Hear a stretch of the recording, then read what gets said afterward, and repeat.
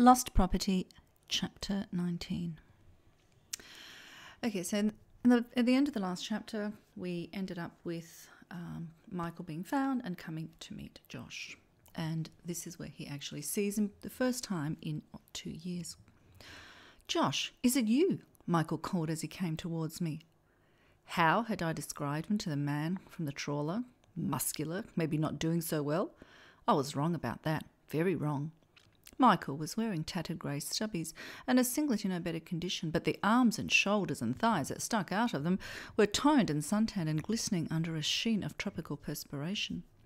He looked fit enough to jump into the ring with Mike Tyson. As he came closer, I saw fine crow's feet of untanned skin in the creases at the corners of his eyes.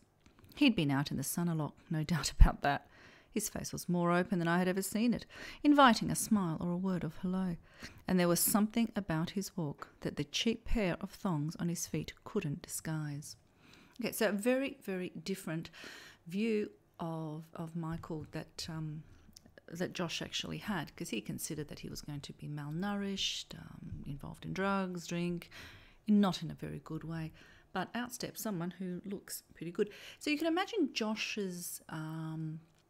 the way he feels about seeing Michael, he'd be quite surprised. In fact, he'd be quite shocked as to what he is seeing. And I'm just going to actually move ahead a little bit. This is all storytelling about the robbery, and about his injuries, and they're going to the hospital.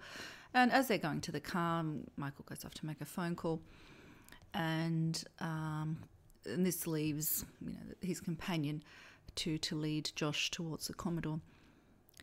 And he says to Josh, "You've come up to join Mike, have you? Looking to work on the trawlers too, eh?" The trawlers? I looked again at the pair of boats moored one behind the other opposite the cruiser.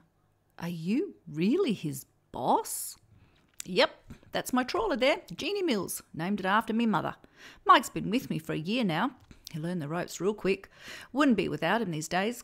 He turned away from admiring his own boat and strode on beside me to the passenger's door.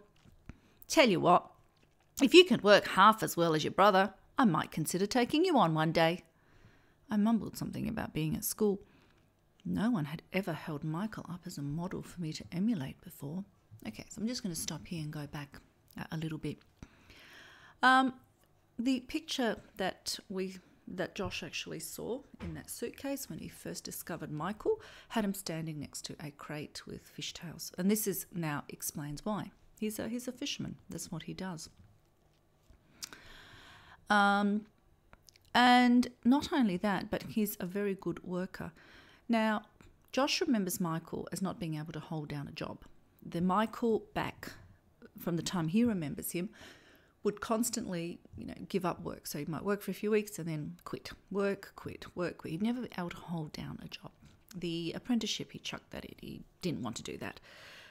And yet, he has been working in the same job here for a year.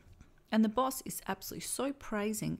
In fact, he actually says, "If you can work half as well as your brother, I might consider you taking on one day." So that just shows the absolute respect that the boss has, Trevor has for Michael. And as he says, no one's, never held him up as a role model to me before, because he was always doing the wrong things. He certainly wasn't a role model. But here, he's the kind of person you do want to emulate. So that just shows that he's been able to do well for himself. Okay, so off they go. They talk about, in fact, Mum and Dad don't know anything about this. They go to the hospital, wait for the x-rays, and yes, we do find out that there are broken ribs, and it's just going to take its time to heal. Michael then decides that, well, okay, we're going to take you back to my place. And as they drive in, he says, this is where I live. It's a duplex, so like 2 units together. We own this half, and a few ladies own the other half. As Michael was helping Josh out of the car, I'll just read this last paragraph for you. We are on roughly page 192 to 91.92. When Michael was helping me out of the car, the front door opened. Sudden movements were not a good idea at the moment, so a few seconds passed before I saw who had come out to greet us. From beneath the shady arch of the bougainvillea, a young woman stared back at me. The narrowness of her face was emphasised by the long straight hair that fell on either side and down her back, but to be honest, that wasn't what caught my attention in those first few moments. Her dress, made of lightweight cotton and almost see-through, stretched down to her ankles, around her shoulders and legs. It was loose-fitting to combat the heat, but in the middle, her stomach pushed outward in a huge bulge that took up every centimetre of space the dress allowed. "Josh, this is Kelly," said my brother, once we had mounted 3 steps to the porch. To the young woman he said, "Don't worry, he looks better without a black eye. Had a little accident, but he's fine now." So he stepped forward, kissed her affectionately on the side of her mouth, a gesture she accepted easily while not taking her eyes off me for a second. So he actually gets to meet Michael's girlfriend. And he notices, very much so, that she's pregnant. So this idea that he had of Michael being homeless, drunk, drug addict, malnourished, etc., every minute here is slowly just being blown apart. That whole idea that he had, because Michael is a really good worker. He's got a job, he's got a house, he's got a girlfriend, and now he's got a baby on the way. Okay, and then they have the discussion about babies and and the house and everything. I'll let you read all of that. And right down the very end here, and this is about page 193 in your book, Kelly led me into the kitchen, held out a chair so that I could sit at the Laminex table. I was really struggling to keep hold of my thoughts now, and it wasn't just the painkillers. This was all so different from how I had imagined it would be. I was coming to rescue Michael. I had even seen myself getting him to a doctor if he was doing drugs and not taking care of himself. Well, I had ended up at the hospital all right, but it was Michael who had taken me in a friggin' Holden. And look at Michael. He was doing well for himself, got a place to live, a job. He's the boss's pin-up boy. And what about Kelly? What about that baby? Okay, so Josh is, yes, I'm sure he's pretty ecstatic at seeing Michael and the fact that he's able to reunite with him.